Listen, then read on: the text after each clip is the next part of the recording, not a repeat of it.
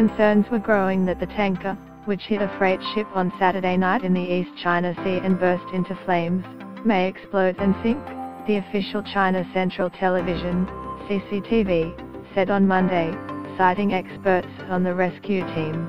Poor weather continued to hamper the rescue work, Lu Kang, a spokesman at China's foreign ministry, told a news briefing. The extent of the environmental harm and size of the oil spill from the ship were not known, but the disaster has the potential to be the worst since 1991 when 260,000 tons of oil leaked off the Angolan coast. The remains of one of the 32 mariners on board was found on Monday afternoon, Iranian and Chinese officials confirmed. Mohammed Rastad, head of Iran's Ports and Maritime Organization, was quoted by the ISA news agency as saying that the body had been sent to Shanghai for identification. The fate of the remaining 31 sailors is not known.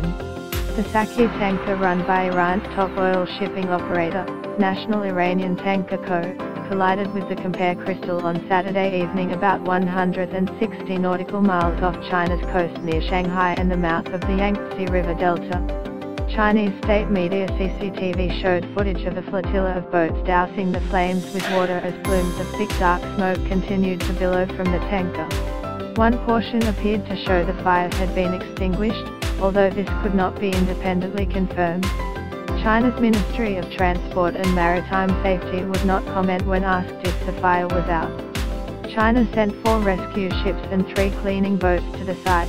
South Korea dispatched a ship and a helicopter, while U.S. Navy military aircraft searched an area of about 3,600 square nautical miles for crew members.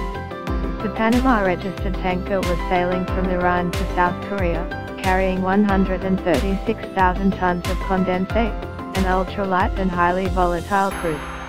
That is equivalent to just under 1 million barrels, worth about $60 million, $84 million, based on global crude oil prices.